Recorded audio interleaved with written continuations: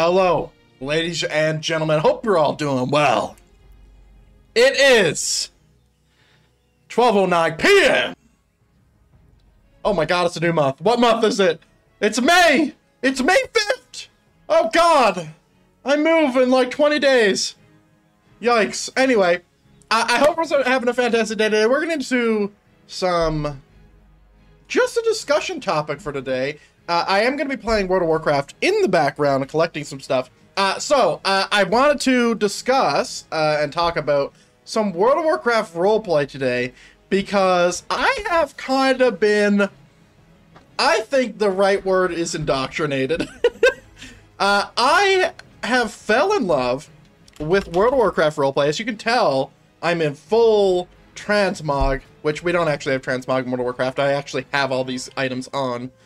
Full transmog. I look amazing. Look at me. Look at me. Fantastic.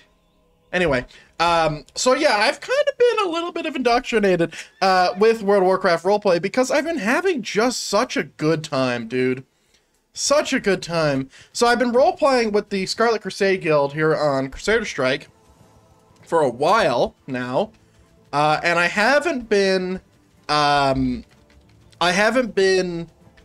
like recording it or doing anything. I've kind of just been enjoying it, you know, because it's kind of hard to get when you're seeing it on stream. Like it's hard for me to like understand it because like I'm trying to read everything in my head with everybody's voices and all that.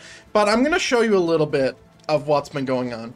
So something I do want to mention is how much fun I've been having with just role-playing, man. It's been great. It's been great. So if I show you my total RP, which is their stuff, let's just start off with the at-a-glance stuff. Okay? So, blessed. Zoth appears like he's been blessed by a powerful paladin.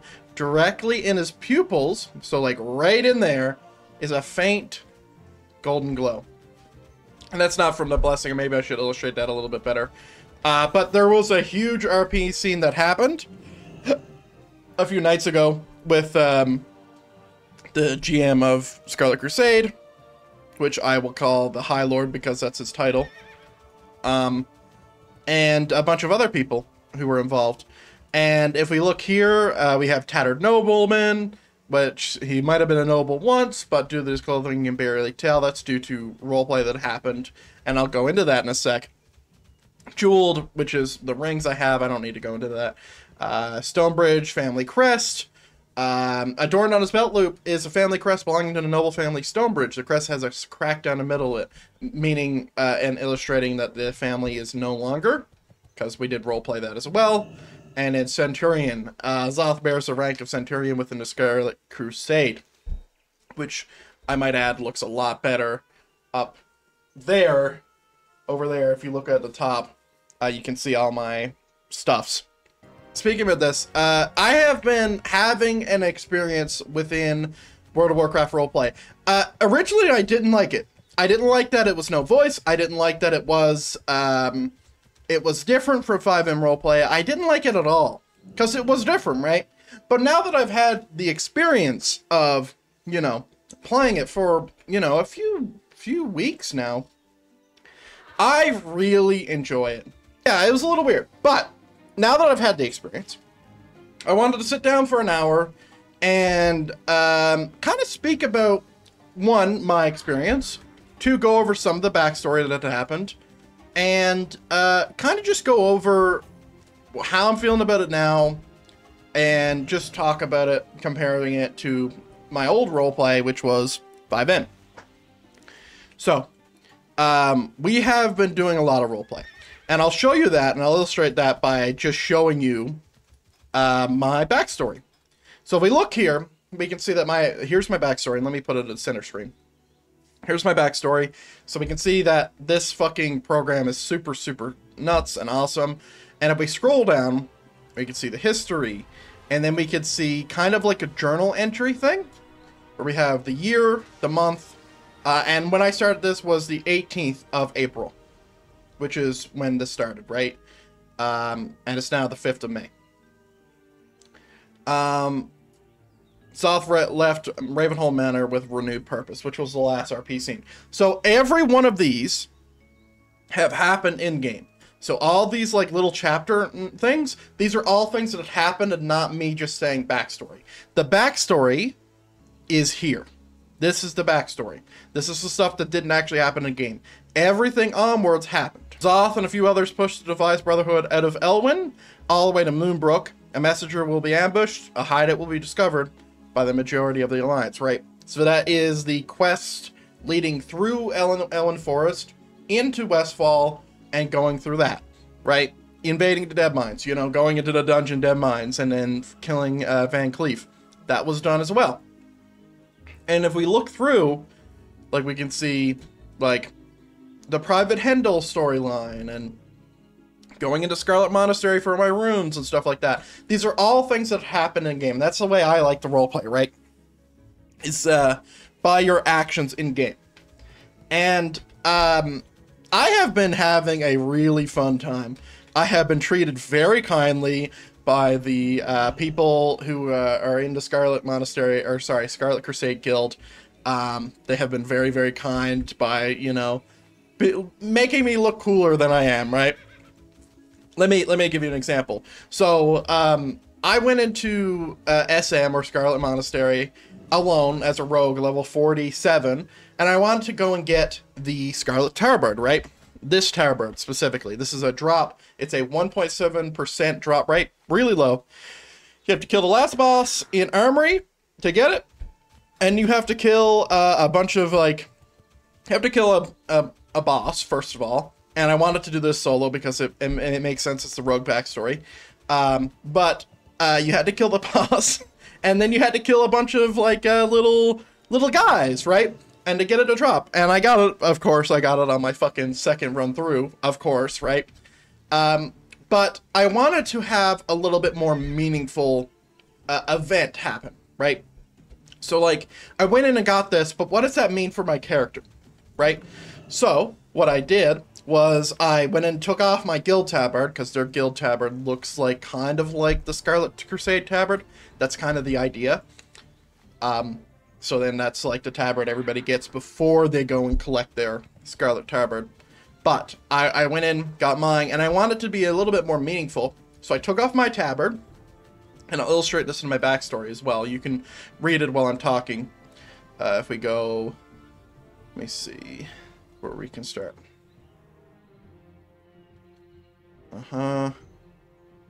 Yep, silence. Oh, it's rebirth. It's these, it's this paragraph here. These two that I'm gonna read. But I'm not gonna read. You're gonna read. I'm gonna talk about my experience and how it translated to a thing, okay? So, I'll make it a little bit bigger for you.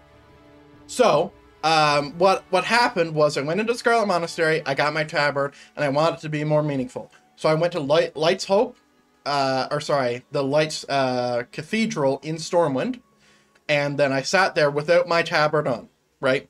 And then I said, hey, Maros, I have like a small scene, it'd be cool if you could attend, and, you know, I don't want to do this thing until you have attended, right? So he comes with 4 people total. So himself, Protector Chiron, which is another character within the guild, High Commander K. Luthor, right there, and me, I guess I'm the 4th. And what happened was a small little scene where we knelt in front of the altar and prayed and whatever, and Marrow showed a little bit of his backstory about anytime he prays, the air turns cold because he has a connection to the royal bloodline within the Lich King and stuff like that. My goal for that scene was to just, hey, can you bless this thing? I think it's corrupted because I did take it off of one of the people inside of Scarlet Monastery. Can you bless it and bless the corruption out of it? What followed was something a little bit bigger than what I was expecting. And what had happened was, it's like, we need to go see our family home. That's what the High Lord said, right? High Lord Maros. He said, we need to go see our family home, then we can deal with this issue, right? And what it was like a, I guess, coronation, but not like, oh, I'm the king, but like, oh, I'm getting promoted within the guild, right? So we went to Ravenhoft, or Ravenloft Manor, I think that's what it's called. Ravenholt. Holt, with a T. And then there is a Season of Discovery Specials crystal behind the Ravenhoft Manor. And we went and, like, drank of the waters, and they told me that there would be a vision. And it was really cool! It was really cool! And then it was blessed, the tabard was blessed, and then I donned it as a newly made centurion within the Scarlet Crusade. And it was a really cool scene, and it wasn't anything I was expecting, but we could do it regardless because of the tools we have in World of Warcraft, right? Because what we did was we all flew to South Shore. We walked first from the cathedral to the flight path, right? But we were literally walking on our mounts, like this, right? Which takes a long time, but really opens up the world and makes it even breathe even more than what it does, right? And we just walked, and it was 4 of us, and it was really cool, dude. It was really cool. And we were all just walking like this, and we had 4 of us. It was awesome. One of the things that Meryl said, and this is a side note, he said he doesn't really have that many rogues who roleplay in his guild, because the thing is, it's like, if you're someone of the light, usually you're a paladin, right? But I didn't join because of the, oh, it's the Scarlet Crusade, I want to be a member of the light or whatever. I joined because it's like, oh, roleplay, I want to be involved in this. This seemed cool. To keep that in mind, right? But yeah, it was really fun, and it really dawned on me the difference of roleplay doesn't mean it's a negative thing, right? So, just to remind you, if you're not really ingrained in the roleplay scene within FiveM, the way the roleplay is in FiveM is that everything you say is what you say in your own voice, right? Unless you can make other voices. And no one really knows your character backstory, right? No one really knows, like, all the stuff you went through and stuff like that, unless, like, you are telling them actively, right? And it's also a different genre, right? It's, like, based in real life, like 2022, and, like, cops and robbers and stuff like that. But in World of Warcraft, it's a little bit different, where, one, you don't speak. There is no voice, even though there could be, right? People could use their voice, and I think that would be fun, right? Even for the antisocial folks like myself.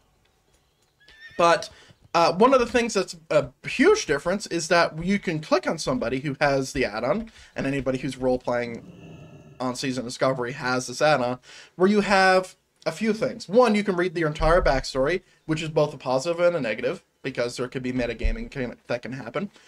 But you have this really cool thing, which is At a Glance. At a Glance is such a cool feature. I wish every roleplay I've ever done had it. What is At a Glance? Well, At a Glance is very fucking simple, guys. If you look at someone, what do you see? You see their clothing, their face, you know, maybe a hidden weapon if they want to reveal that in the thing. Stuff like that. Small, but impactful, right? So, for me, I'm going to read them again, right? So, he is blessed, which means there's like a little bit of like light radiating from him. That can be inferred. And he has a faint golden glow in his eyes. And his irises, specifically, like very faint. And in Tattered Nobleman, this just is an illustration of my backstory because his family was killed by the Defias Brotherhood. He is now a deconsecrated nobleman. That he is tattered, and like he would have dressed like a nobleman. He kind of does, kind of doesn't. That is my illustration to fit some of my backstory in, right? Then we have Jeweled, right? Going a little bit into detail, right? Even though it's at a glance, I can go into detail. So you see specific rings, right? So you see a ring that has a Stormwind crest on it, which is his index finger, right? So right here he has a Stormwind ring, and that is from a quest. Seal Stormwind, or Steel Rin, sorry. And then that was illustrated on that. Then he has another one, which is the Defias Renegade ring, which is on his middle finger on his right hand. And that is to show that he was ex-Defias, right? And then on his left hand, his middle finger, he has the Proudmoore sigil on his middle finger on his left hand. I think it's his left hand. I might have gotten a thing. I might have gotten mixed up, but it's fine. The point is that you can use this at a glance feature to show a little bit of your character and show other people, without having to read your entire fucking backstory, some of the things that might interest them, right? And if you're a good role player, I'm not, but if you are a good role player, you will utilize these to connect with other people, right? So one of the things that Meros did, which is the GM of the Scarlet Crusade Guild, was he grabbed my hand and he said, like, let me look at this ring, because, you know, he has connection to Lordaeron and all that, that seeing a Stormwind like sigil or signet ring would be a little bit of alarming to him, and that's something he might want to look at, right? And I also illustrated at that point that there was a little bit of shadow coming off the ring, because in the story of Westfall, Ilwyn, Redridge, and Duskwood, it all leads back to Onyxia giving you this ring. And I think that what Onyxia would do, because she is a calculated fucking dragon who is running this whole kingdom into the ground because that's what she's doing, that she would put like some kind of spy or scrying thing on your ring, right? It's like, hey, this is a powerful person who just dismantled 2 nobles that I had under my gaze working against Stormwind. I want to see what the fuck this guy's up to, right? And then Meros roleplayed that as, you know, divine sense or whatever, to where he can tell that something's wrong with the ring. And then I'm pretty sure he ended up blessing it or something. That was a while ago. And in fact, I'm pretty sure I streamed that. And it was awesome. Like, it was awesome. It's small things like that that really, really change it up, you know?